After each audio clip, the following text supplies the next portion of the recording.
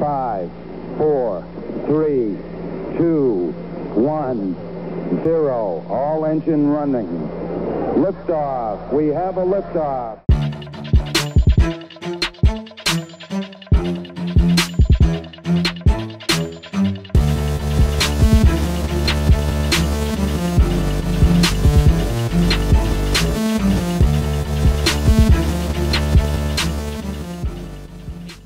Time in your life when you're kind of okay with that. Like maybe you hit 35 or whatever it is, and you're just kind of like, I actually don't really want to go to clubs anymore or bars. I'm tired of seeing my friends. Like I would rather just do whatever these kids want to do all the time. And some people take kids for that reason, to fill up their time. I think that's an interesting strategy. No, seriously, I like my relationship is boring. Let's get some kids. That's the dumbest reason to get kids, I think. I do know people do that, but yeah.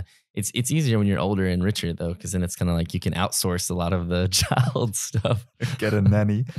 Speaking of outsourcing, I guess we should transition a little bit. Okay, so your name is Merlijn K.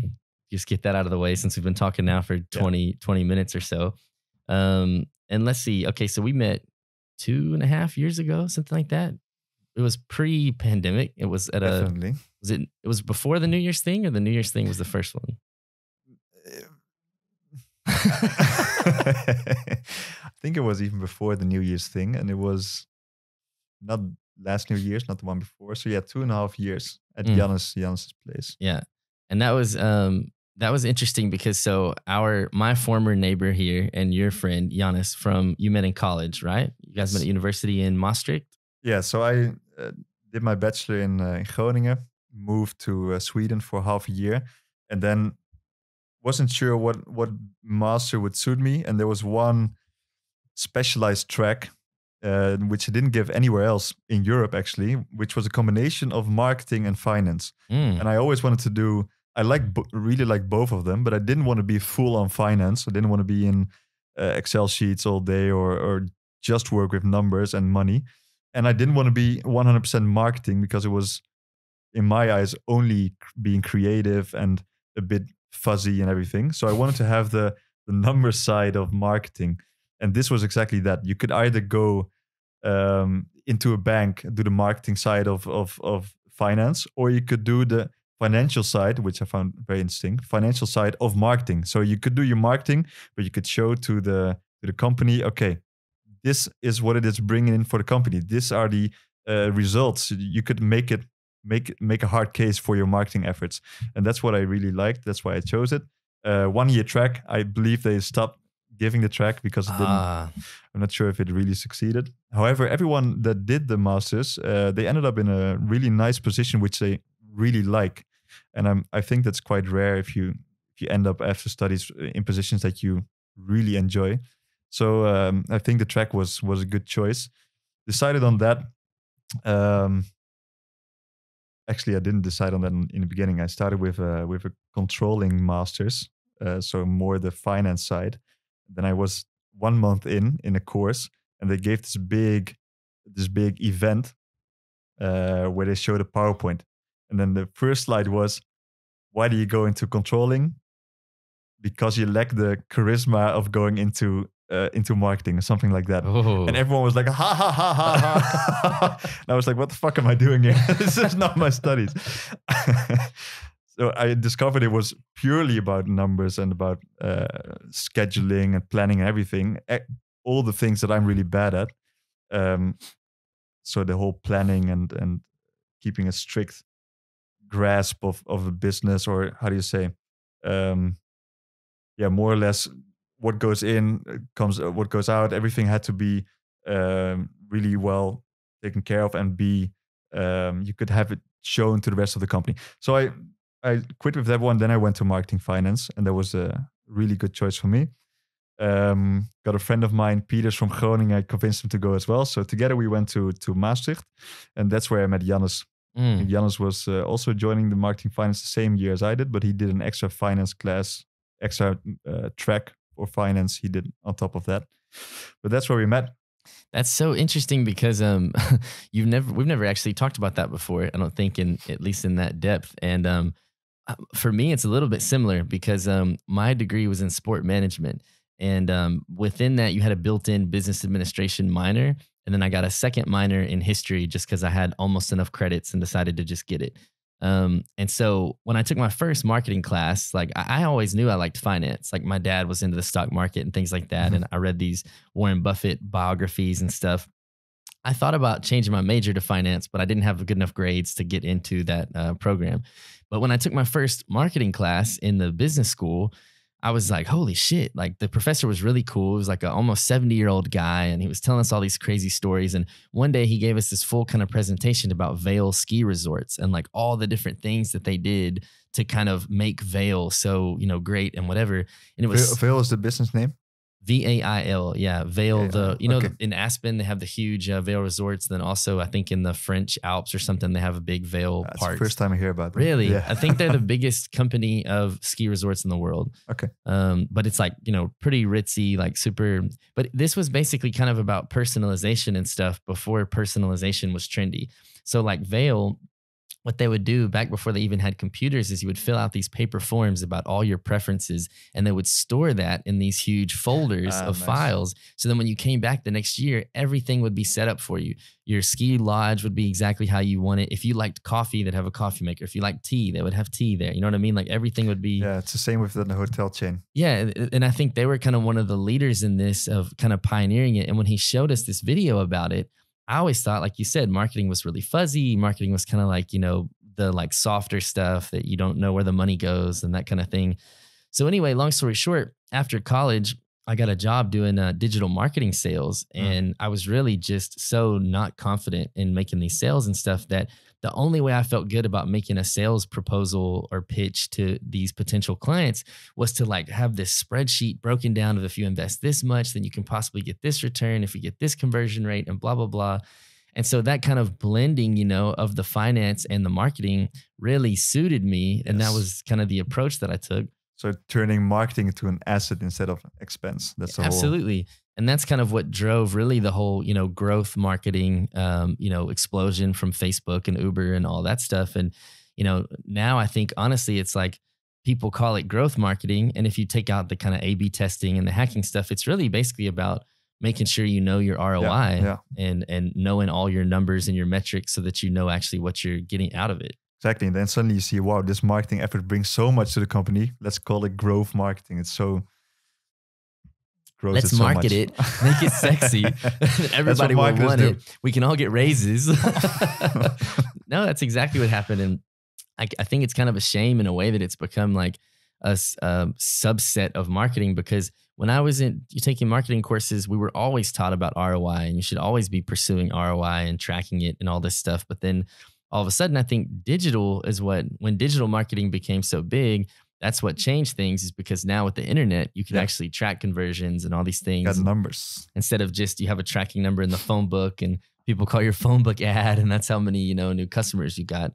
But so interesting that you were kind of attracted to that program for the same reasons that I liked that earlier. Yeah, but like you said, the example of the ski resorts, that's what I really liked about marketing. You would have all these interesting business cases, think of ways on how to solve this case, how to solve this case. And that's what I lacked with the pure finance courses. It was all about investments, which I found really interesting as well. But having that combination was perfect. Yeah. And so another thing that whenever we were, I think one of the earlier times we were hanging out, I think this was in Cologne. So the only thing that I knew about you from kind of like a background or history-wise thing was, so actually to go back a little bit, that first day that we met at Giannis's house, it was me, you, I think Ilko was there. Ilko? Yeah, Lipko. Yeah, sorry.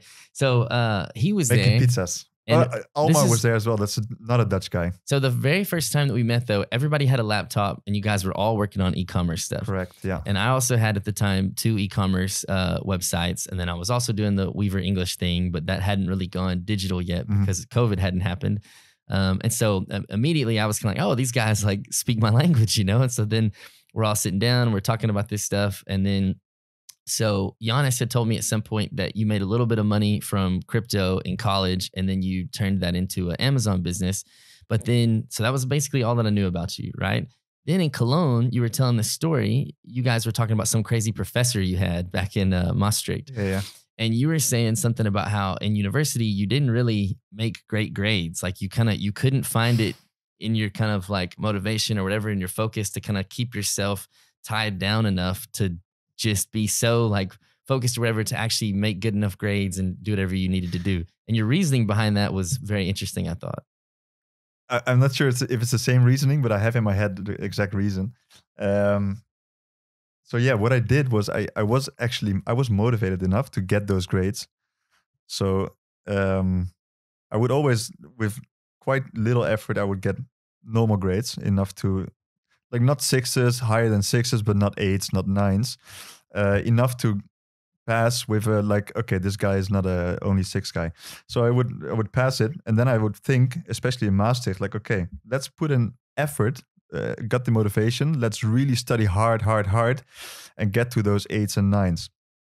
Then I put in all the effort, like crazy amounts, 10x of what I would normally put in, and I would only get a maximum of 8 instead of a 7.5, for example. So that's when I thought, hey, if I put in 20% of the effort, I could get a 7.5 instead of putting in 80 or 90% more and get just a slightly higher grade. So I would just decide, okay, this is the time I'm going to allocate to this kind of grade, and that's what I'm going to be happy with. I think that's really smart, because nobody really thinks about it in that way. You know what I mean? Like in high school, it was different, because for us in high school, if you were in the top 10% of your class, then you got automatically accepted into any university in Texas, right? So you have this incentive to get into a really good school.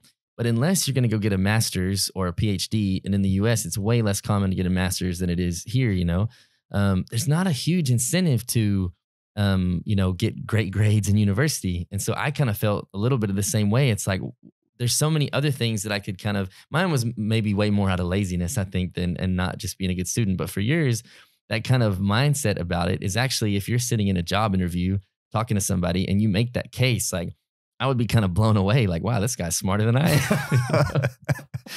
Well, it also has to do with what you want to do after studies, of course. I had friends that wanted to do PhD, so they had to get cum laude. And I knew that was not going to happen for me unless I would put in like even more insane amounts of time. And I would much rather spend the hours, the free time that I would have by putting in only 20% of the effort into building my own business on the side. So that was, for me, a strong case. But yeah, sorry, I just had to think about you telling that you entered the room. It's funny that you said it, and you saw this New Year's party. We were opening our laptops, working on the That e-commerce. wasn't the New Year's party. Okay, it was a different thing where we were just all there chilling and supposed to go out later. But no, but it's fun how I also see, like, okay, these are my kind of people when I see people at a social event. So with laptops open, working on their own stuff.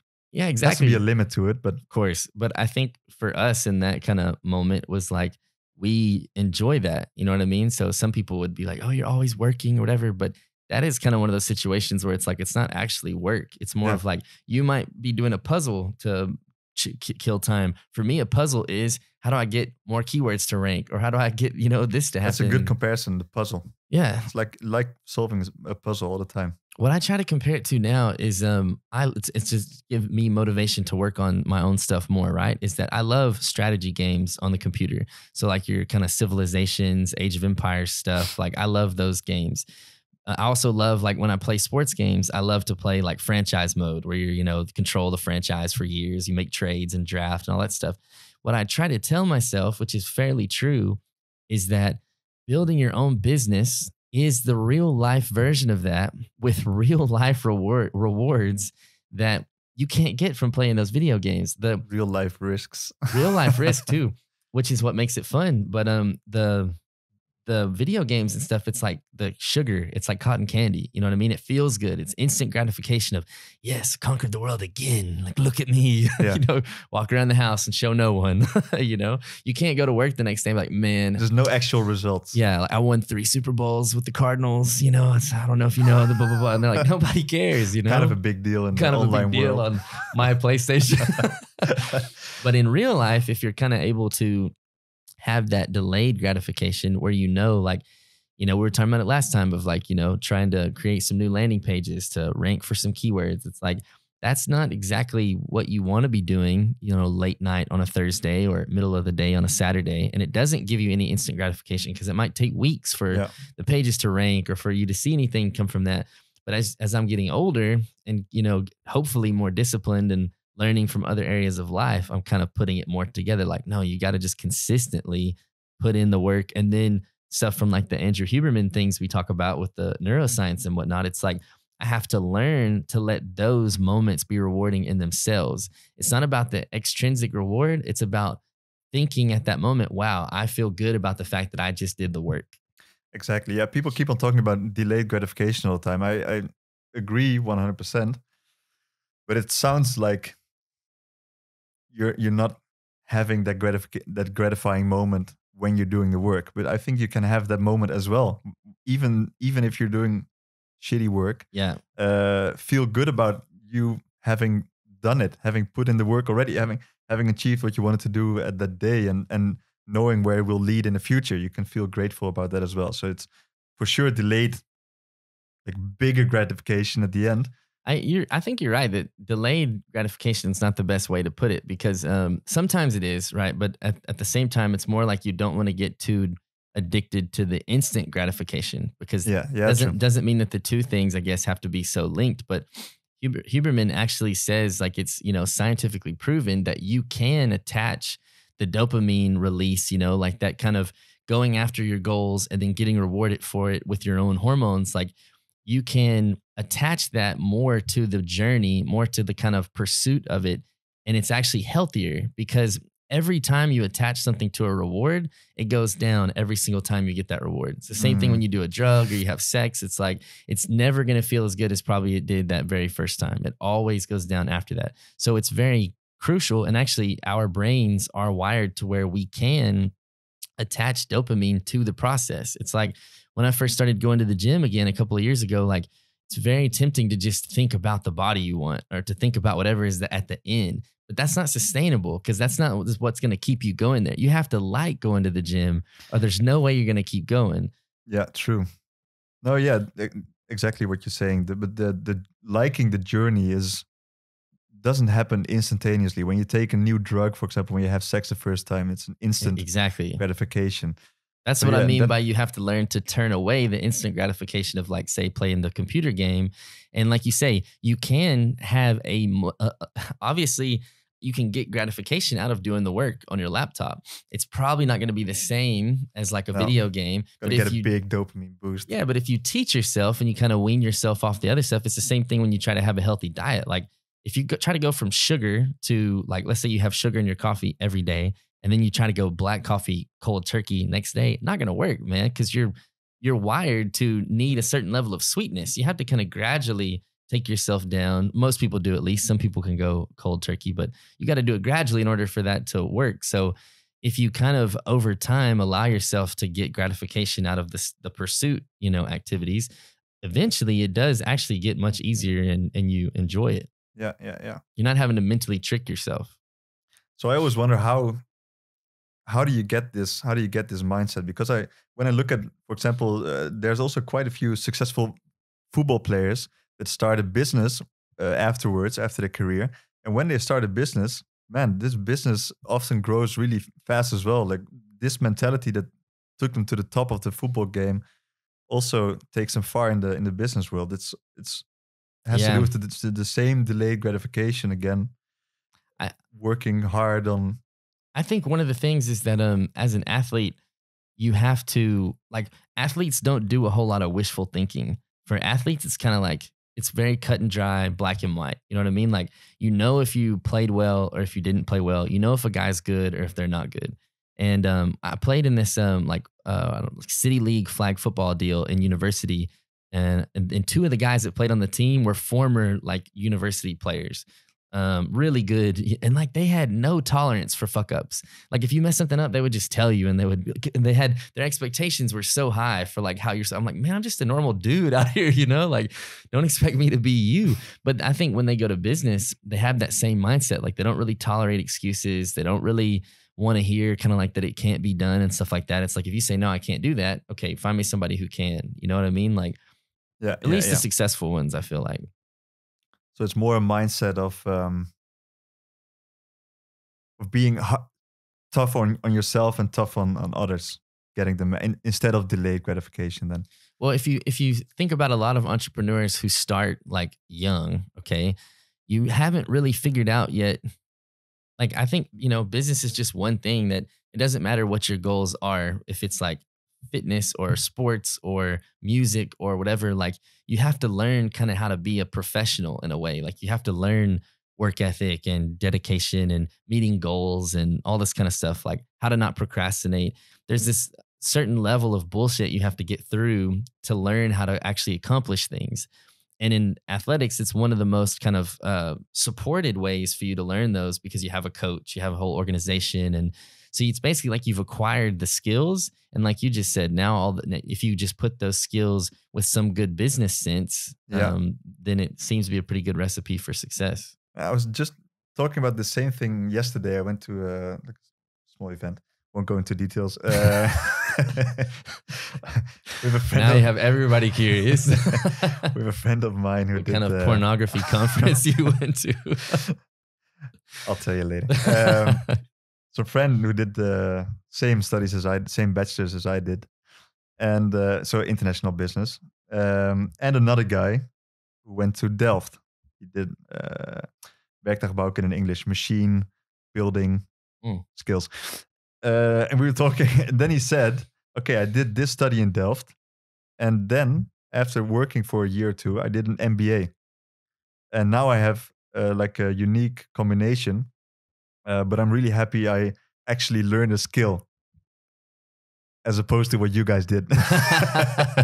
And then I was thinking, yeah, he's right.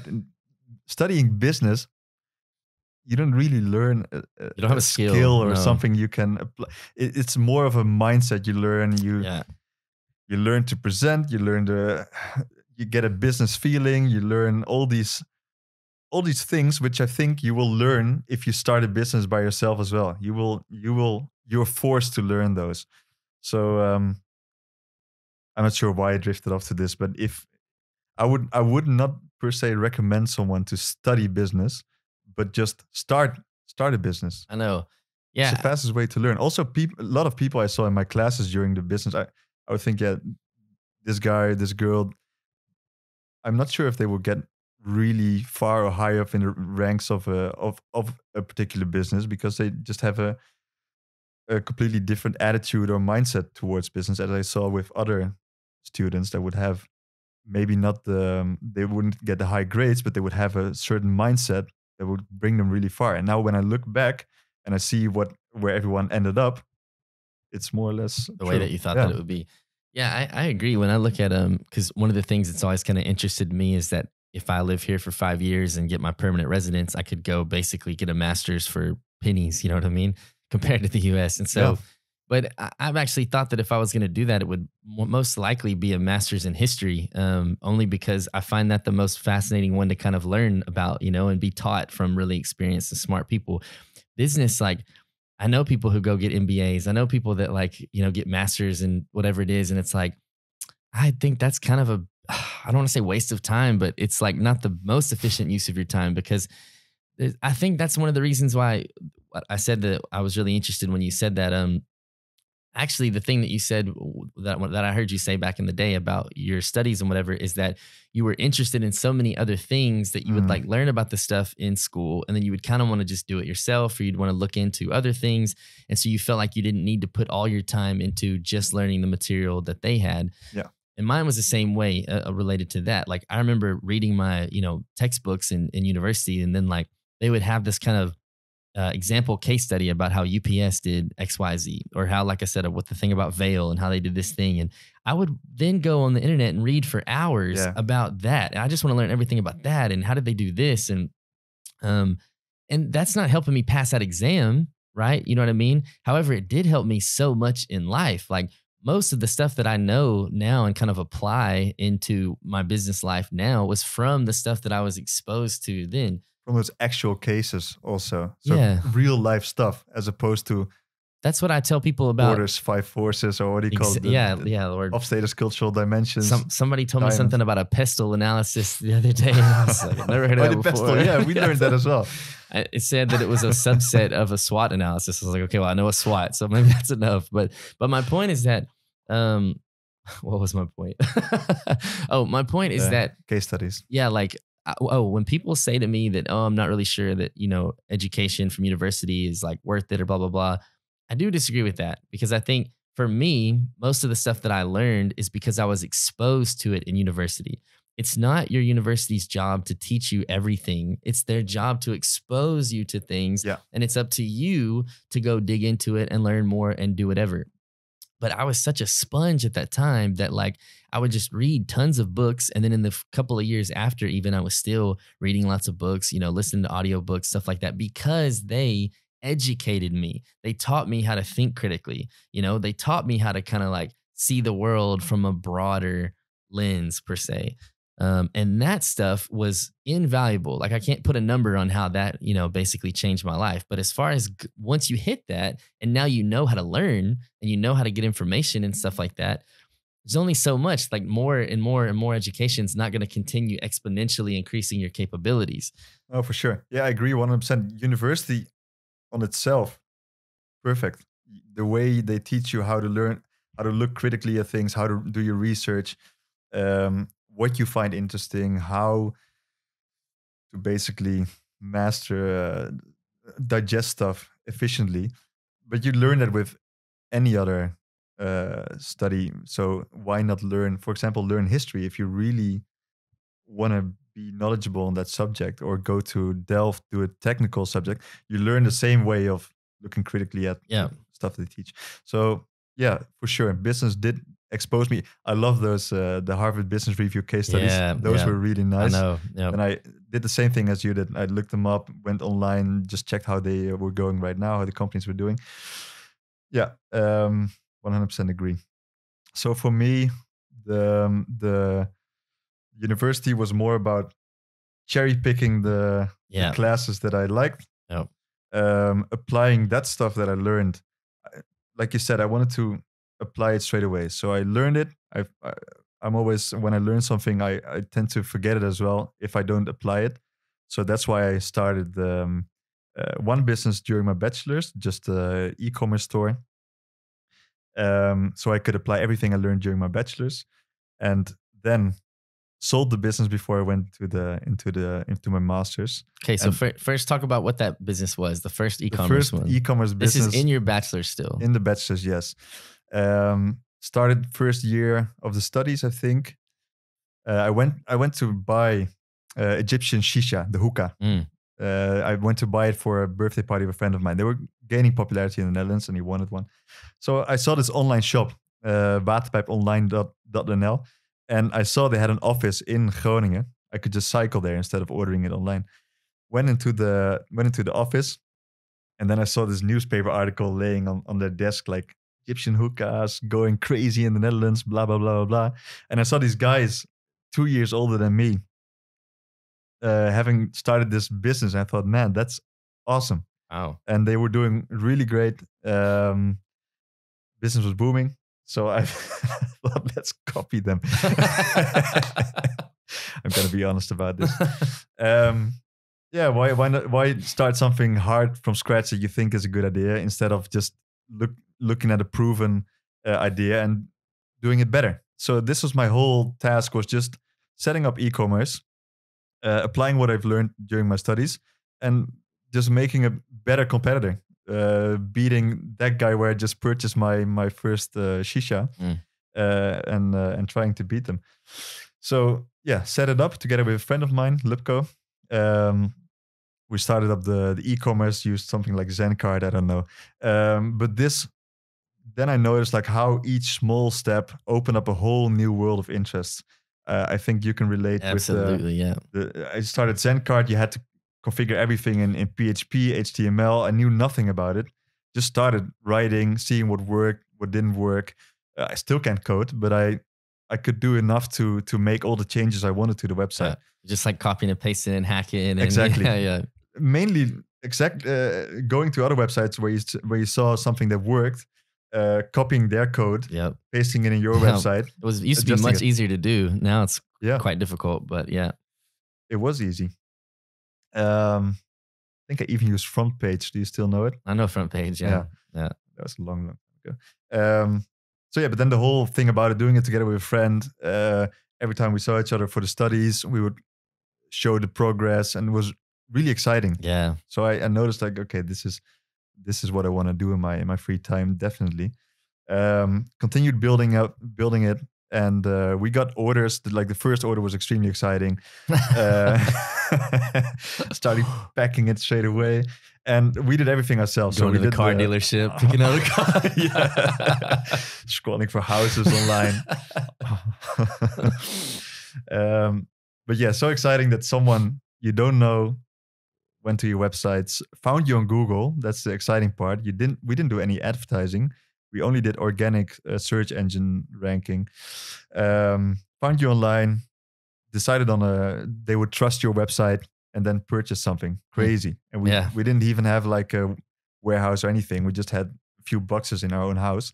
So we packed it, shipped it, got a few orders per day, but it never grew to where I'm not sure where it could have been, but it just never grew. We got like, I think 10 orders a day. 10 orders a day. We would still pack it with the two of us. I would hire my sister, would hire my brother, would hire a friend of my brother, just rotate between all the freelance work. But it taught us so much. And then at the end, I had to do all the accounting myself as well. So that's when it all lined up with the study perfectly. Second year, we got accounting classes. Oh, wow. Now I can apply these lessons to the whole business. Did the whole accounting.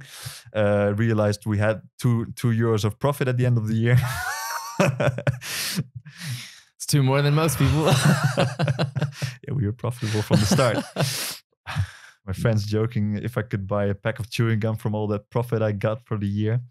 But I didn't care. It wasn't about the profits. It was about applying all the knowledge. But then after my bachelor's, when I went to Sweden, and we decided to take turns in who led the company. So I was in Sweden, didn't want to mind the business. Luca would take over, and he would go on exchange half a year later to Germany. I would take over. But then we realized, okay, our interests are somewhere else now. We're not going to grow this anywhere meaningful. So let's sell it. And then we just contacted all the competitors in the space. One guy from The Hague, really nice guy. He was the owner of Premium Hookahs. So he sold premium all the hookahs good, sounds the good like stuff. premium hookahs. So I feel like he's like double dipping there. Web traffic. It did seem like a guy who would also do that. Don't hope he's watching, but but my show's not that big yet. So. This guy was more into. That's what I found fascinating as well. Having gone through this experience, I went to visit him, and I looked at how he set up the business. He wasn't making much profit, but he would have the most fun in the business. He would have all these stagiaires, all these how do you say, people that work for free for interns. All these interns, quite a big warehouse space. He would have all these interns doing the work for free just for experience. And he would just party with them on Fridays. They would have their own hookah lounge, and he would really make the work fun. So I felt like, okay, we could have done this as well. Instead of just the two of us. Don't sell anymore. So this guy bought the company for pennies. It was really cheap. But good. We finished the chapter. Onto the other stuff. Onto the next one. Yeah, onto the next one. So you were going to say that before, and then I cut you off. So the next one was after the bachelor's, after Sweden as well? Yeah, after Sweden. Sweden was the end of the bachelor's. So after Sweden, I came back to the Netherlands. Then decided on the master's in Maastricht. Mm-hmm. Went there. And I don't think I had a business there. Yeah, I was part of a business of a friend of mine, Peter. You know him? Yep. He started IT Effect. So that was building websites for web shops for brick and mortar stores. So we would basically. What year was this? Do you remember?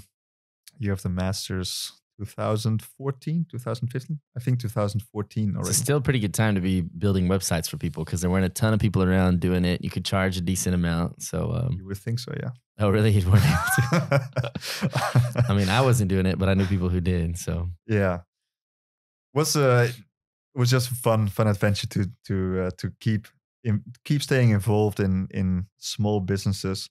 So then I realized like I don't have to own the business to really enjoy it. I can also be part of a small team.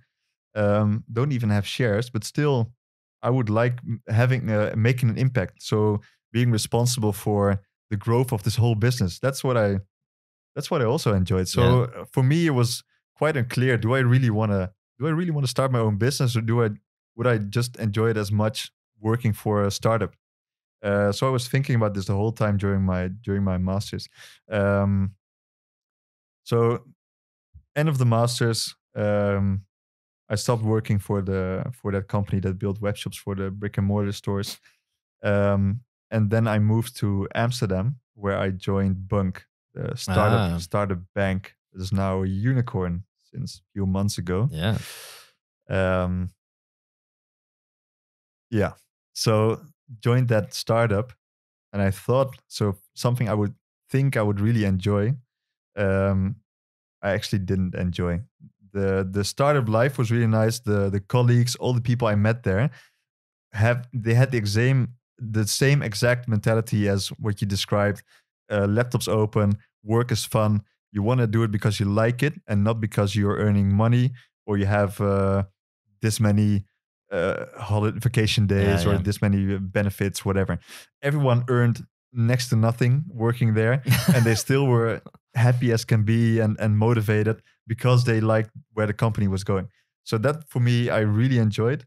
But yeah, there has to be, if you're not going to compensate it in money, you want to have some degree of freedom. You want to have something else, right? You want to have a level of appreciation or learning things as well. That was a very important part for many of the people working there, because everyone was already at the top of their position in the company.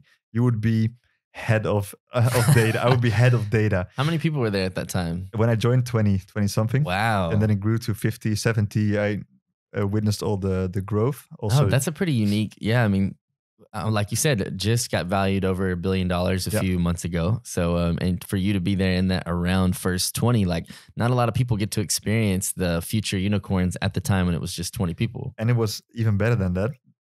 No one knew what they did. It was completely secret. Even when they reached out to me, like, would this be an interesting position for you? Their website was so mysterious. There was nothing.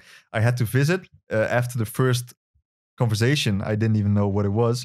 Then I had to sign NDA, and then they finally told me. And then I was really impressed and enjoyed. I love the idea as well. So just to give people a little bit of information, because I think all the Europeans listening will know Bunq, right? And so I think you told me before, Bunq was the first one that kind of came out with the Tiki functionality, right? Yeah, this is something a lot of people, I think, also the Europeans and the Dutch don't really know how all the Tiki, where it came from, the QR code that you see connecting the desktop with your mobile, that functionality, ING, payment request, all the stuff basically to do with sharing and making it easier and more intuitive. A lot of that came from Bunq. I would never say this with a lot of confidence if I didn't 100% believe it, but we were the office underneath ING. ING would share the elevator with us. They would even try to probe us to give information about what are you guys doing there? What are you guys doing there? And we would keep everything extremely secret. But as soon as you launch something, so the QR code example is a good one. We launched that functionality because it was mobile only. Yeah. So we needed a way for people to easily pay with their mobile phones when they purchase something on their desktop.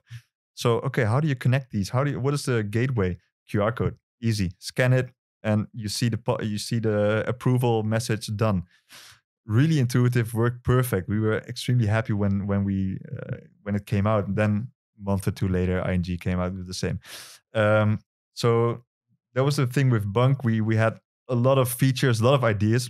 People were really creative there, and there was such a lean organization. You could push whatever idea you had. It would be launched in a few weeks. So for the Tiki example, you would have payment requests within Bunq, and you could send it to anyone, doesn't matter what bank they have, and they could pay with Ideal. But the one sending it had to have Bunq. And that was a bit of the issue. So you would first need to open a Bunq account, then you would be able to actually send a payment request. While with Tiki, you can, doesn't matter, right? You can, you don't have to have, what's it, ABN AMRO or Rabobank? You don't have to have it. You can send it to anyone. You just need the Tiki app. Well, so I'm going to explain this for the Americans listening because, or I guess also the Brits as well. But so first of all, in America, like I think it's gotten a little easier now. This is how actually the Cash App has become so huge. I don't know if you know the Cash App, but Jack Dorsey, the founder of Twitter, he also started Square. And so with Square, which is a payment service provider and also financing and all this other stuff, they then started this kind of thing called the Cash App, which is basically like this app to pay people money, which was kind of revolutionary because in the US, we do not have an easy like system for sending each other money. You have PayPal, which is a little bit difficult. They both have to have a PayPal account and all this stuff. And then they made it to where you could send it to a bank account, but then there's the fee and all this stuff. And then Venmo kind of became semi-popular. And then I think PayPal may have bought Venmo. I'm not really sure how it is now, but when I came to the Netherlands 6 years ago or something, I mean, Ideal was such a huge like change for me and the easiest payment system I had ever seen. I mean, I can't explain to the Americans listening now what Ideal is, except for that it's just a super seamless, easy payment system that every bank uses, every merchant uses. Like it's just incredibly, insanely easy for every payment. You don't need your debit card. You don't need a credit card, like just super easy linked to your bank account. So anyway, when I first came here, the Dutch are very big on splitting every check, you know what I mean? And they don't do it to where if you go to a restaurant here or you go to a bar and there's like 7 or 8 of you, in the US, you could say split the check by 8, split the check by 6. And that's, everybody does it. You know what I mean? They bring you literally 8 receipts, give each of you the one. So the ones at the restaurant are responsible for splitting it, not you. Yeah, the restaurant splits up the checks and then they take 8 cards back with them. They scan, like it's not a good process, but it is the way that it is. And we do appreciate the ability to kind of like split the check or whatnot. But then you're at the Netherlands, you're out drinking with a bunch of buddies and it's like the bill's 200 and it's okay, who's going to pay? You know what I mean? Like that was a huge difference for me.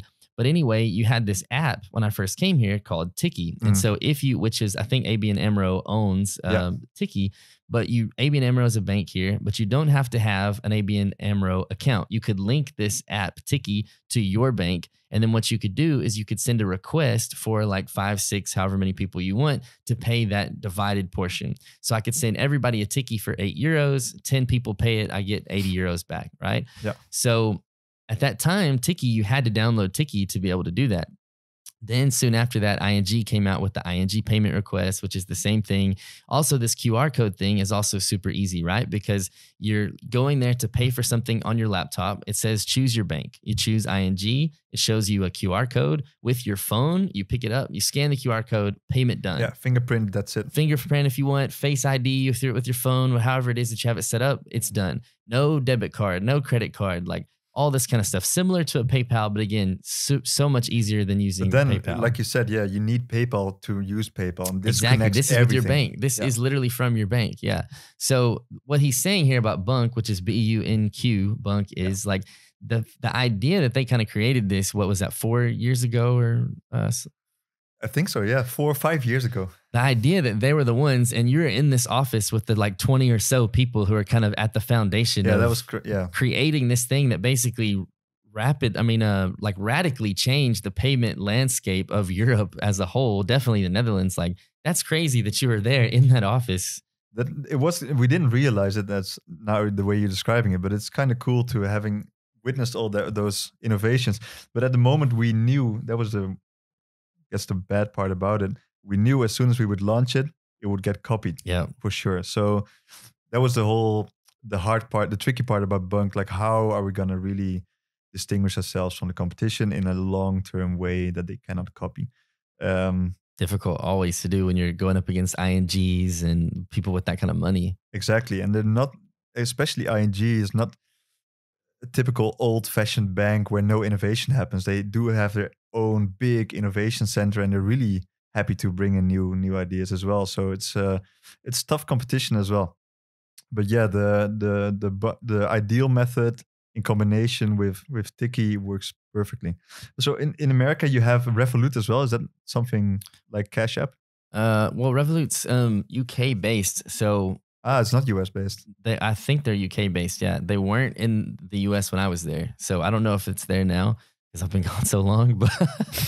But no, I don't think we have Revolut there. Maybe now we do if they've expanded, But no. And Venmo never caught up. Never. Venmo, I think semi caught on, but it wasn't like ubiquitous, if you know what I mean. Like it wasn't everybody has it kind of deal. It would be like, hey, do you have Venmo? Can I send it to you in that way? But like even the idea that people had to get a Venmo to send each other money, like compared to the Netherlands where it's just like you just need their bank account number and you can just transfer it, and it's like with like instantly, and then it's in their bank. And yeah, I think that's the secret, that they just build a portal to to connect something people already had.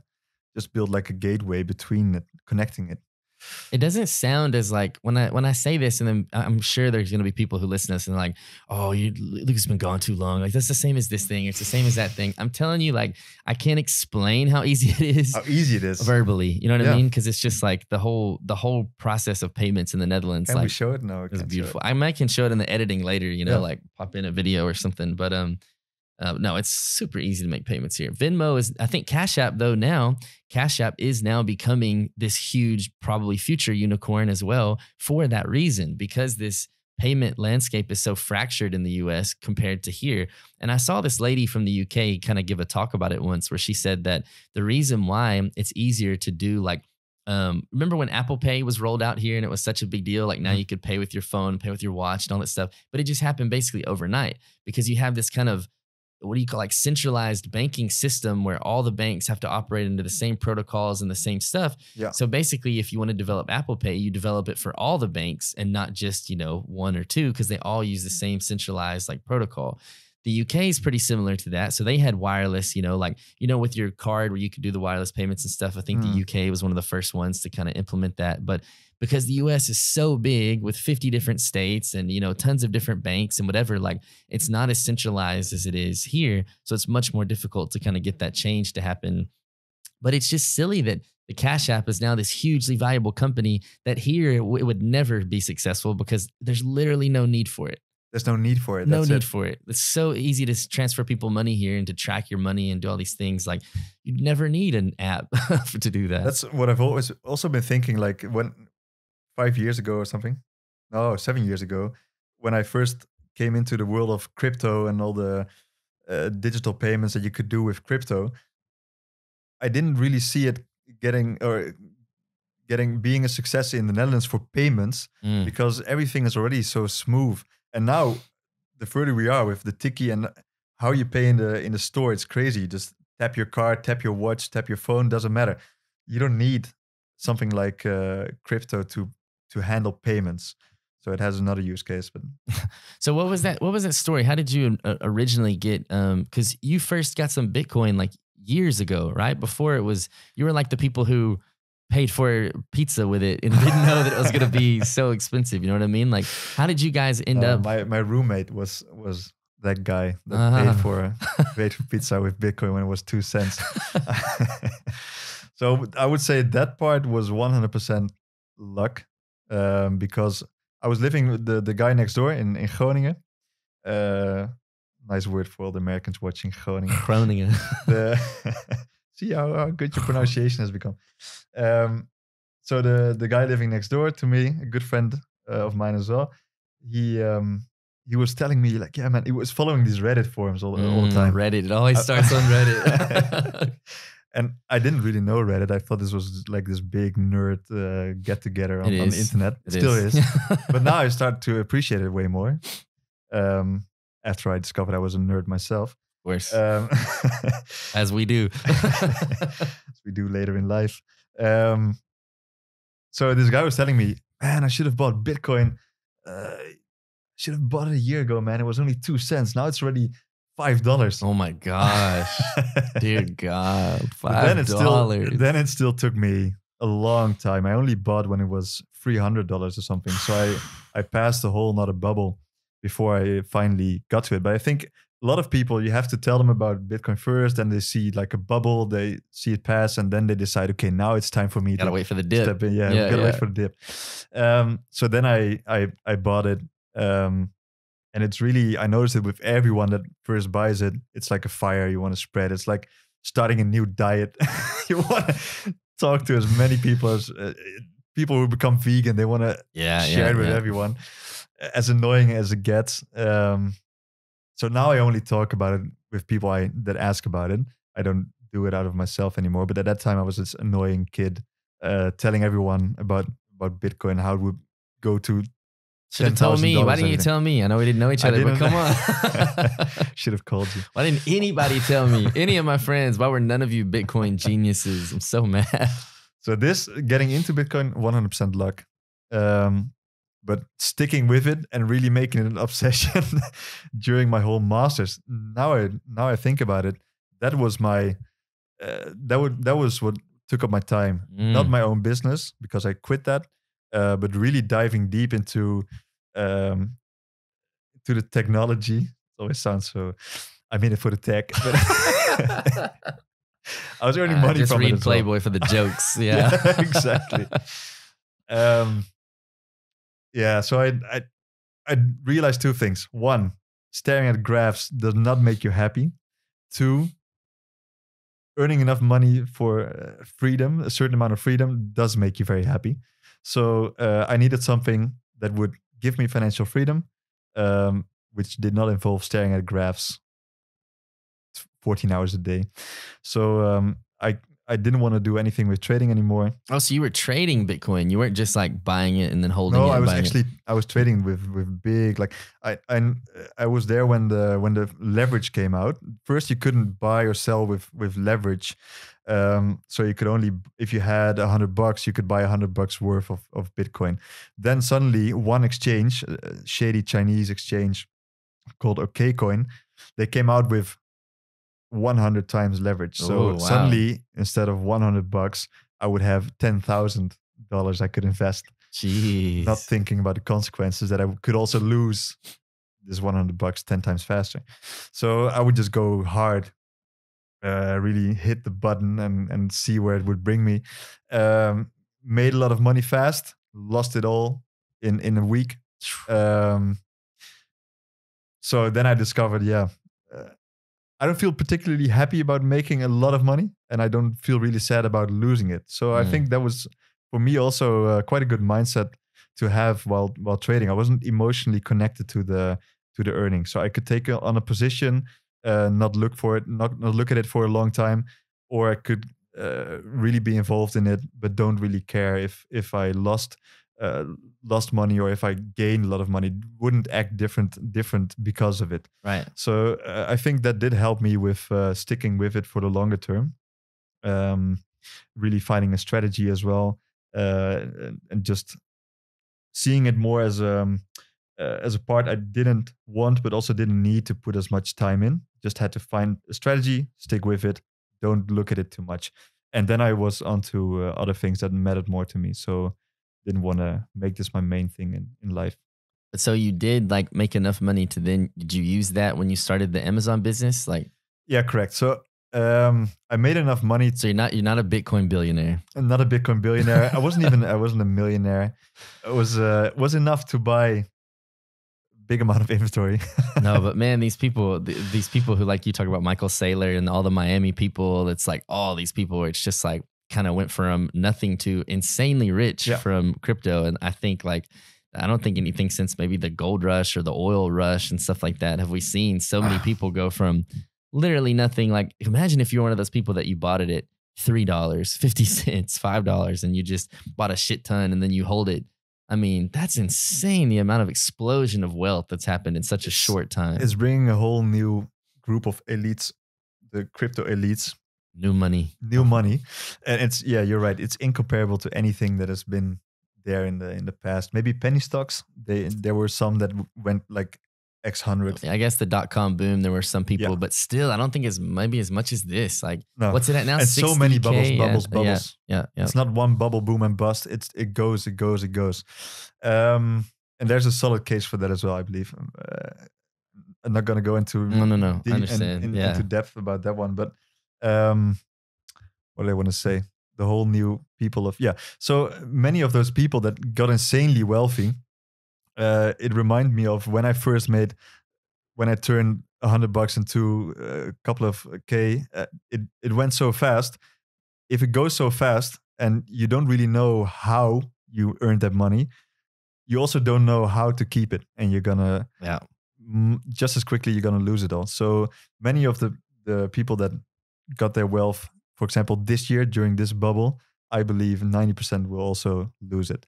If you got it from a previous bubble or the one before that, you experienced the whole bear market, everything, you're much more likely to keep it as well. Because you need to know how, you need to know why you got that money. If you don't know how you got it, you don't know how to keep it.